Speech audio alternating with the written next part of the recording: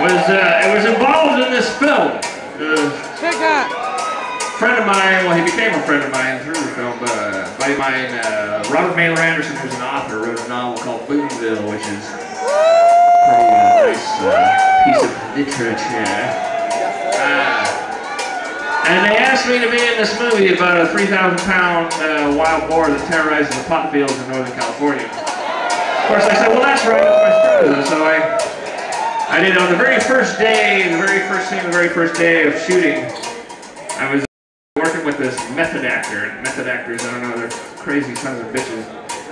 So anyway, we kind of got to wrestling on camera, and I broke my pinky, and my pinky right here. And I went on tour like 2 weeks later with a broken pinky. I had to use these 3 fingers. I don't know if you folks were part of that 3-fingered extravaganza, but it's, you know, it's kind of like, you know, it's like driving a Honda Civic with only 3 cylinders going. It would get you there, but